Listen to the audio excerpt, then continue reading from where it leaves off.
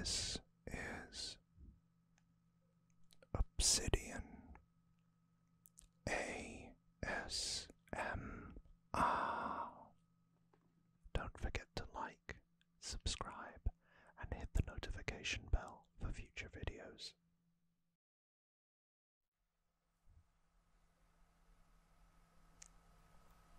Hello everyone,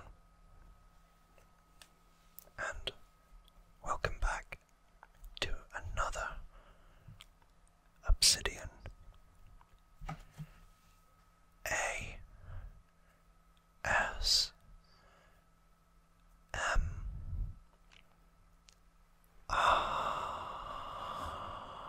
video. And today we're continuing our trip down memory lane, going all the way back to the Xbox 360. And last time I talked you through about 50% of my collection,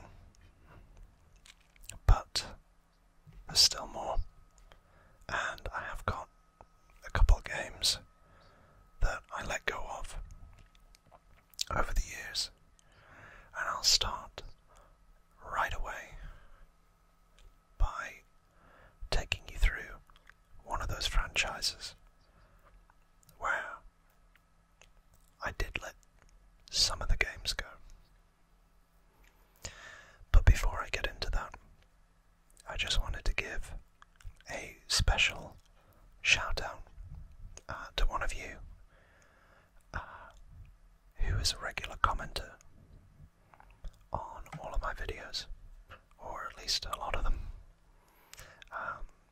and that is Kesver, who on the last video shared quite a personal story about their connection with Halo 3, and I thoroughly enjoyed reading it, so thank you very much. And I look forward to hearing from Kesver and all of you in the future. I love hearing your comments, or reading them, I should say. But without further ado, let's get on with it, and thank you for indulging me. Now this is a big one.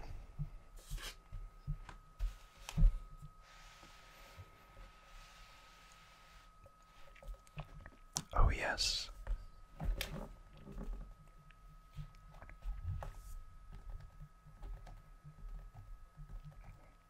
The fabled Assassin's Creed 2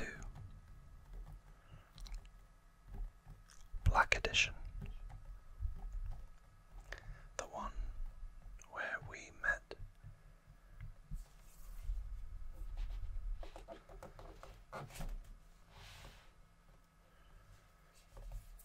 Ezio Auditore da Firenze. And there he is. There's my camera.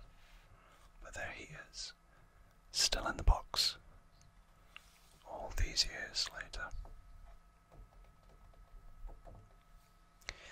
This is one of the statues that I think, or figures, that I believe is quite sought after in the Assassin's Creed fandom.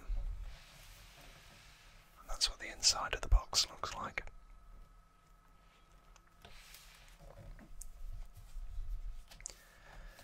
And if I show you the back. Live by the creed.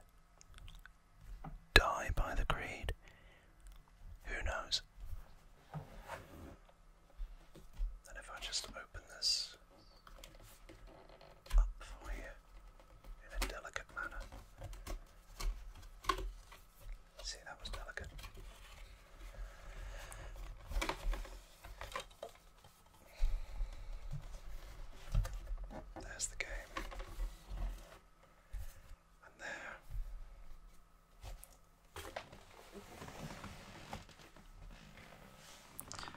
Just putting that to one side. So, here is the artwork for Assassin's Creed 2 and the conspiracy book. Now, I played the original Assassin's Creed on the PlayStation 3, which you may see in the future, but I won't go into too much detail. Here's Venice with that one, but effectively Assassin's Creed 2 is a much bigger, much more detailed and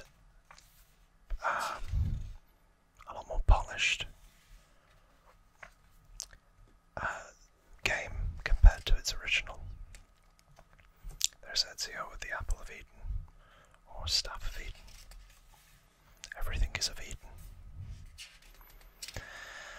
And effectively, they took everything that worked so well in the first game and ramped it up to 10, even 11, even the friends.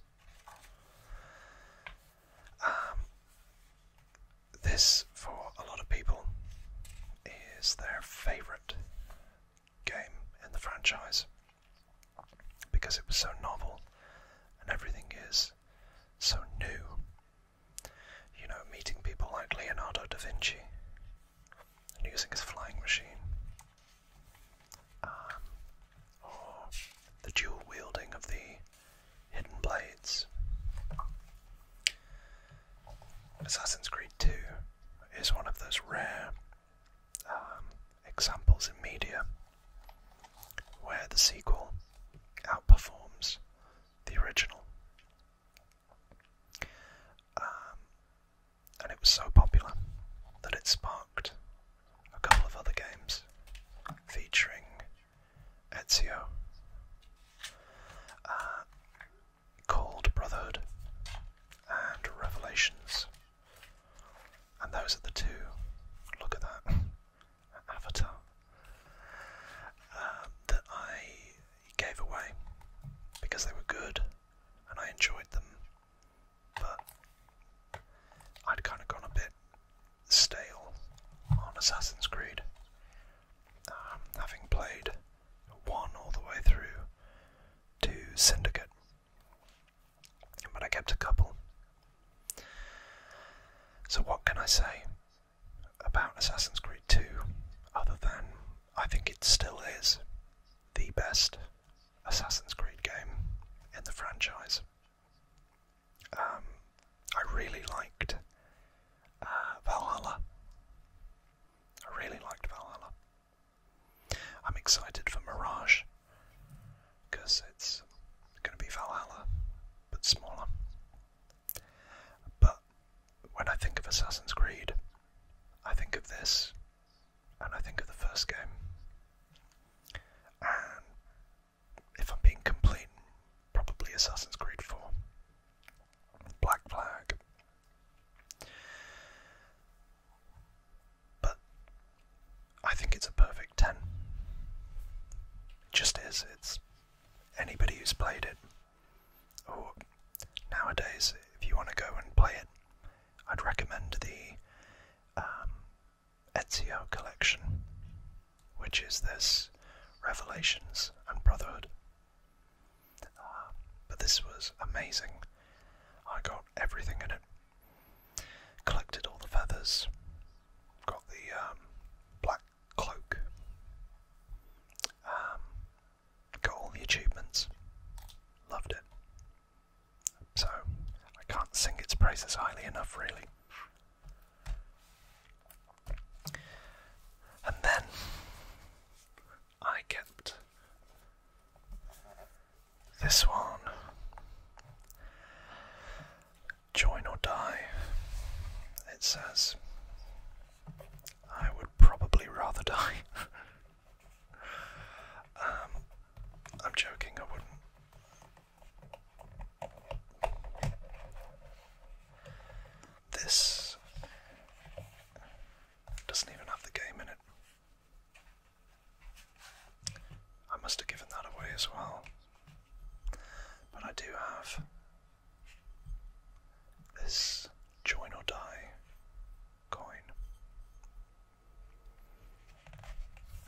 guess, the manual.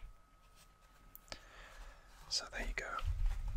I can't really talk about it much, which is probably how you would like it in the fan base. But I will talk a little bit about it, just to say I didn't like it. What made Assassin's Creed 2 so popular was its charismatic protagonist in the form of Ezio.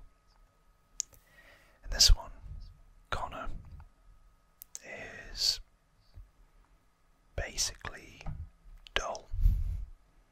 Nothing there. Quiet, doesn't talk a lot, tries to be Master Chief, but it doesn't come across that way. Just boring. And I would say that the more interesting bits are the villains, like his father. I thought I would love it in revolutionary America. I just couldn't get into it. I don't think I completed it, which is rare for an Assassin's Creed game. Out of all the ones I've played, the only two I haven't completed were this and Syndicate, which again, I was hyped for that due to its setting, but I was let down pretty badly. So I'd give this a 4. It didn't really do much that Assassin's Creed 2 hadn't already done. Bit of a disappointment, and now I just have a empty box, like the empty shell that was this game.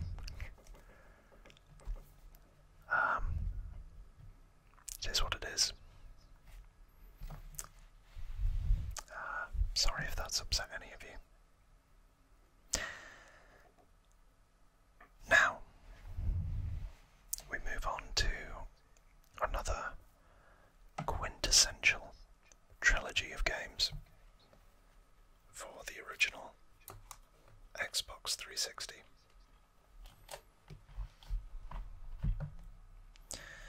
And that would be Gears of War. Now, in the previous video, I talked about my love of Halo. This is another franchise that I didn't jump onto until Gears of War 2, but I grew to really love. So the first game left an impression on me because of the villains. I think the villain in this one is Rom, I think. But you follow this ragtag group of Marcus Phoenix, Dom, the Coltrane, and Baird as they fight against the Locust Horde, who have basically emerged from a geographic fault line and started attacking humanity. They called it Emergence Day. They've quickly overran the planet, or areas of the planet, leaving humanity quite disparate. And through it, you have to use your Lancer, featuring a chainsaw, and use kind of cover-based combat, which, as you know, I quite like because of games like The Division or Rainbow Six Vegas 2 that I talked about in the previous part of this. So again, this was an era of gaming where the original was stunning, Gears of War 2 was even better. I remember with this two things. The first was the very emotional scene where Dom gets reunited with Maria, but she's already been turned into a husk, or partially, and Dom has to kill her. I know, spoilers, but the game's been out for like 15 years. But then, on top of that, in the first mission, I think it's with Dizzy, who's a cowboy. You're riding this kind of like big combat vehicle, and you have to go down a linear path while shooting a locust. But dotted along the path are cowboy hats, and if you shoot all of them, when the crawler bursts through the wall at the end of the linear path, he is wearing, bearing in mind this is like a big spider-like or lobster-like creature, it's wearing a massive cowboy hat, and it bursts through the wall, and it goes, yee-haw.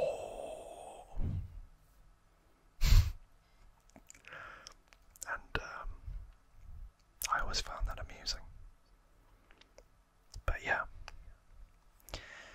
a lot like Assassin's Creed 2, Gears of War 2 takes everything that was good about Gears of War, ramps it up a notch, and delivers, again, one of the most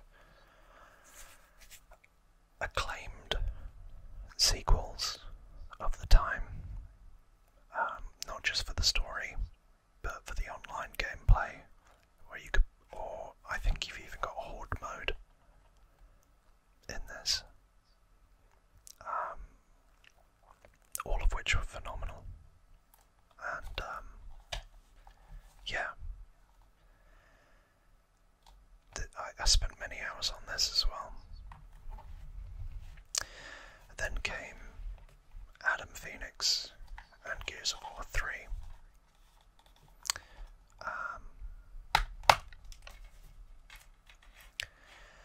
So I got the special edition, and it does come with a medal, but I'm not sure where that is at the minute. I'll dig it out.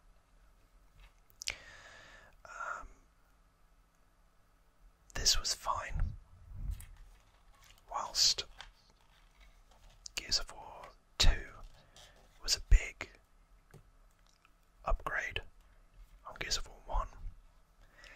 Gears of War 3 felt very safe. You know, it basically did everything that Gears of War 2 did. And there were some, you know, good moments, like when Dom sacrifices himself and the after effects on Marcus. And then, you know, you go and face the Locust Queen, and then he loses his dad as well.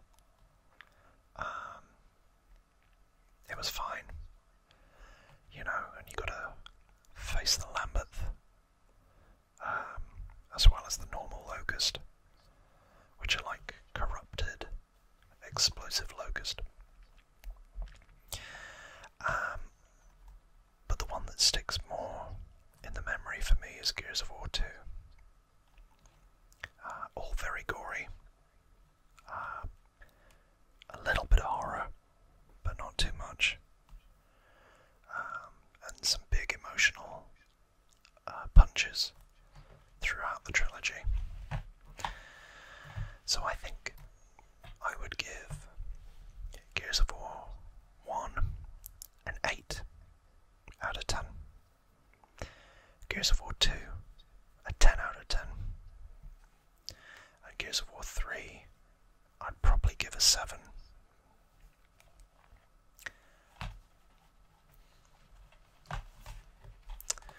So there's that. See, we're cooking now. Oh no. Another trilogy. Any guesses? I'll give you 5, 4, 3, 2, 1.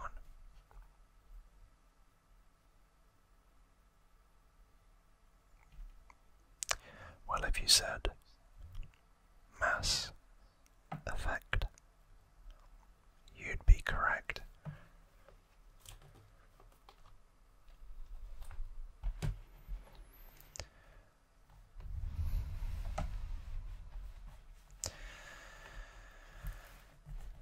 Mass Effect. Wow. So, Mass Effect follows Commander Shepard, who you can have as a man or a woman, as evidenced through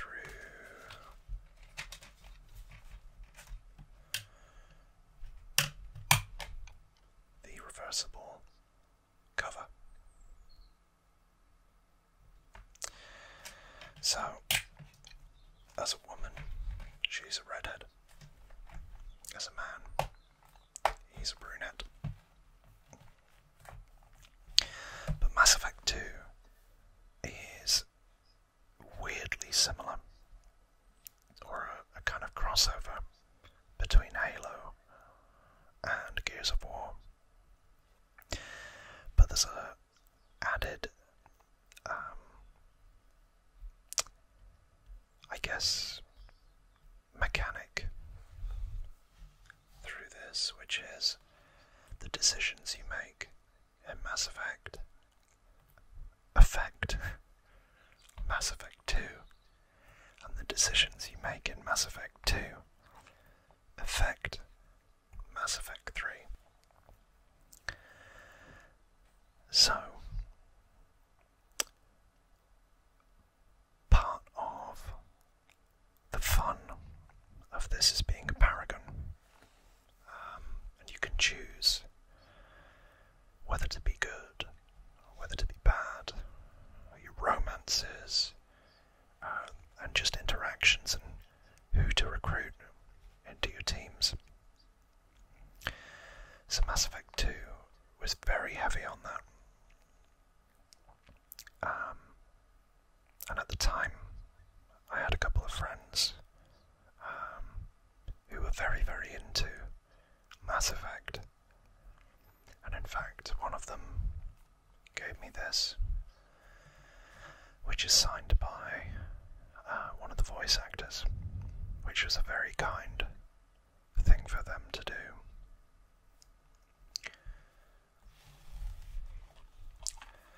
But effectively,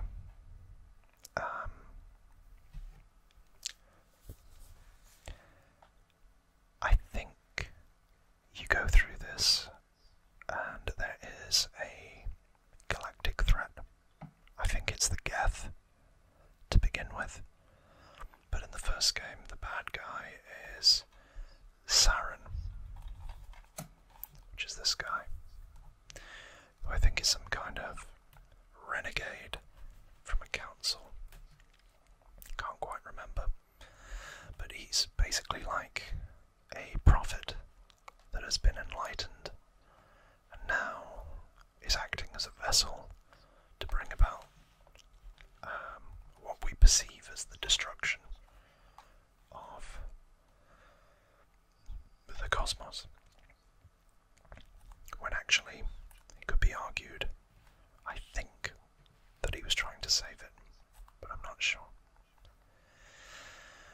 So in Mass Effect 2, Shepard is revived by the Cerberus network and the Invisible Man, I think.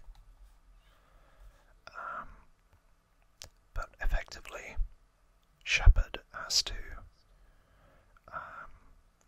as it says here, recruit a team in order to stop it. I think that's Miranda. I forget what his name is. And I remember there are certain, there's the Krogan, and I remember another race which was like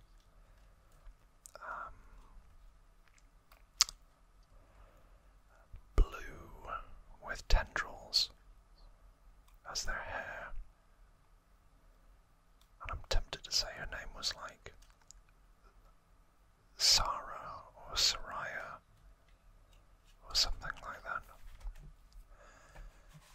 but I can't remember.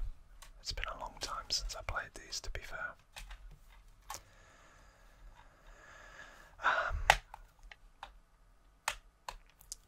And as I say, effectively you're battling the Geth through that one, and then in the pinnacle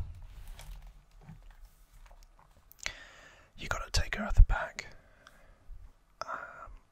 with said team, and again you meet up with friends or bad guys from the past, and I really can't remember much. When I say I can't remember much, I can remember the big, the action set pieces like this, or the ending, or the big robot boss at the end, at the end of Mass Effect 2. But that's right, there's like the Geth, and then there's some other entity, which is the Reavers. That's it, the Reavers. And Saren, I think, was warned about the Reavers, or was warning about the Reavers, but then they appear in Mass Effect 2, and then you got to stop them in Mass Effect 3,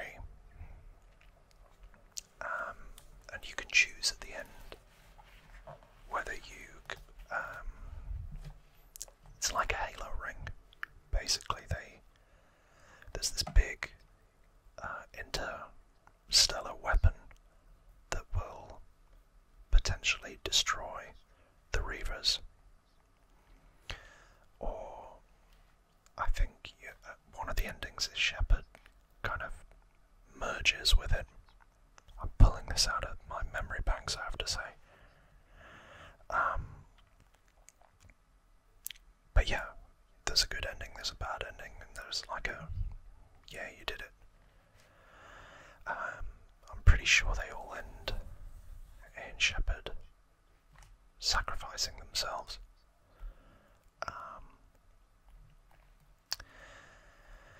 Yeah, they were good.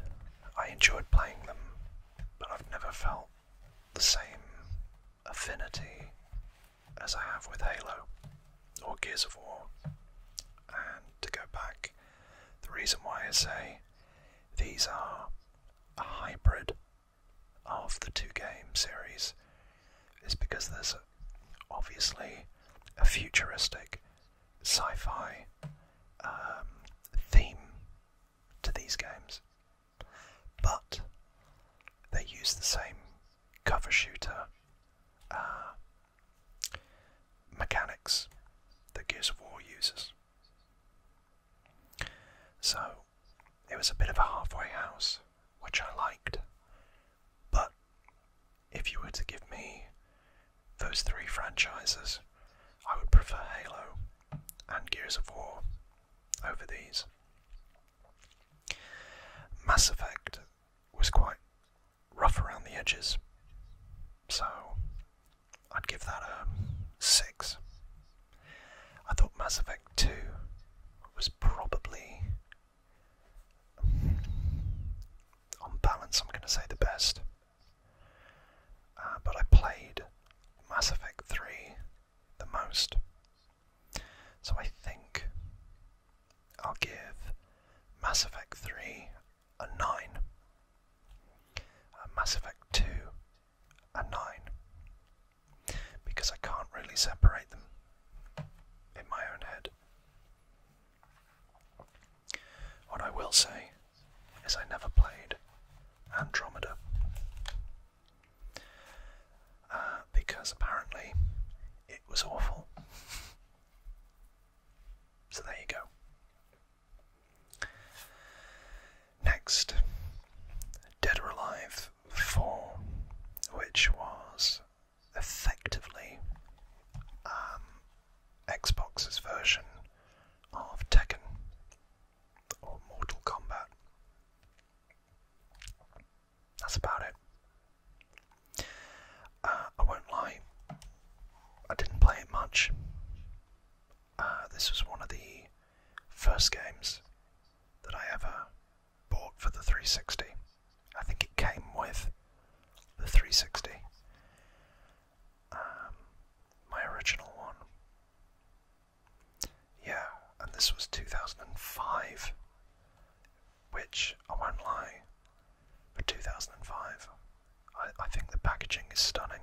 And you know, these wavy lines were very much ahead of their time.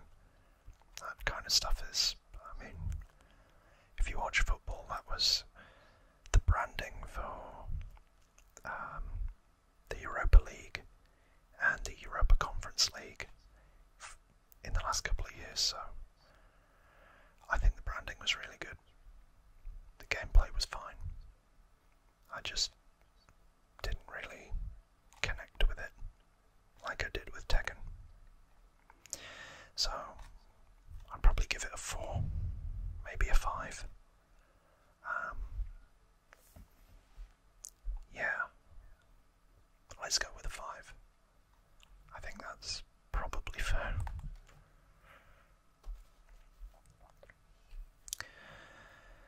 Now, we've got about 4 more franchises. I think the next one I'm going to talk about, I've already talked about in a previous video. So I'll summarise. Borderlands. I played a lot of this. I didn't play this all the way through.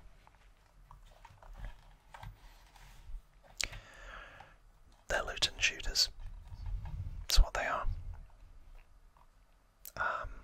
There's Lilith, who made it all the way to Borderlands 3, which I did play all the way through. And honestly, I think that's 0, and there are some others, but you play as a Vault Hunter on the planet of Pandora, and effectively you just upgrade your loot, gun down anything in the way, and laugh at the jokes. I forget who the bad guy is in the first game. I'm pretty sure it's just like a vault warden or something like that. Whereas Borderlands 2 introduces the very comical Handsome Jack, who one of my close friends tells me is like the best bad guy in the franchise, and he's very funny. It also introduces characters like Tiny Tina.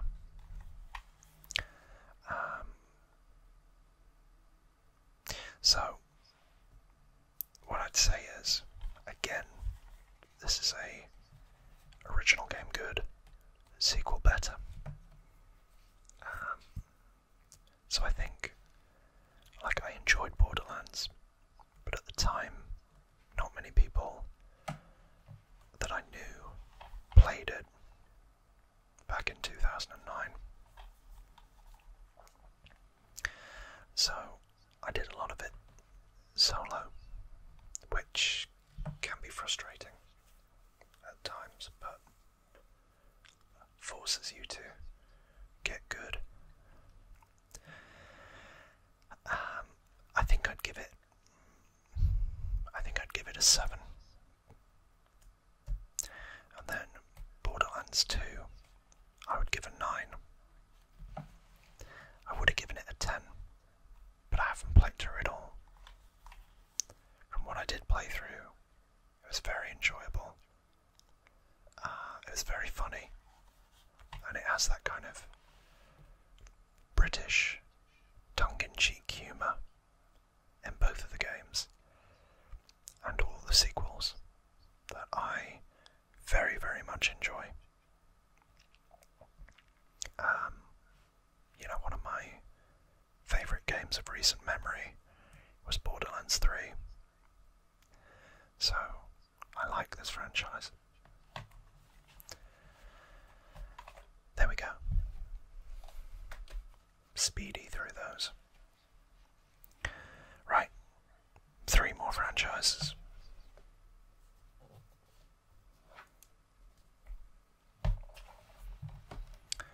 Fable.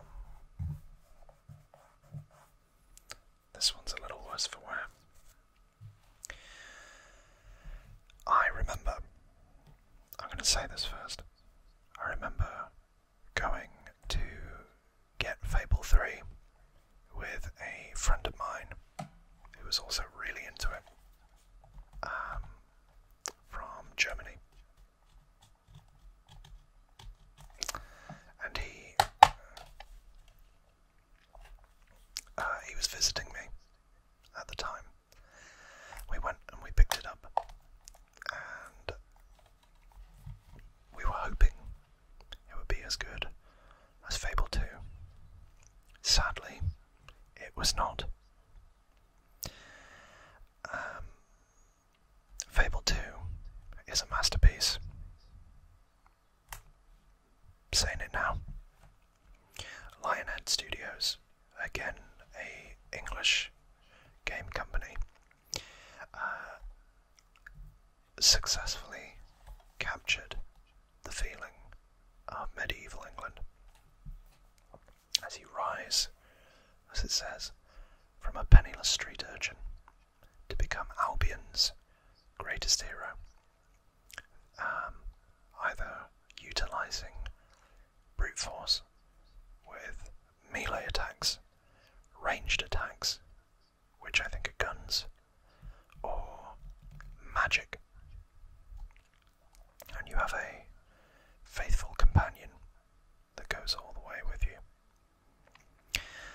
Fable has a morality system in both games, where you can be the good guy or the bad guy, depending on the choices you make in the game, a lot like Mass Effect. It was very in vogue at the time, a bit of a new feature.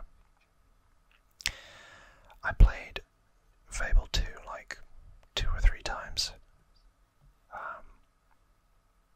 It was really great from start to finish.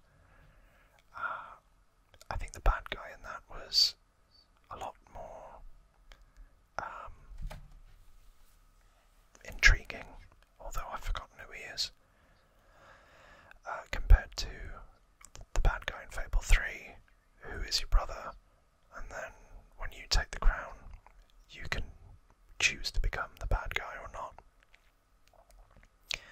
Whereas in Fable 2, I think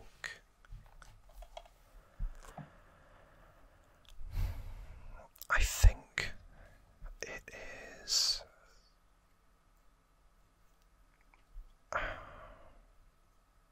I think you have like a sister to begin with,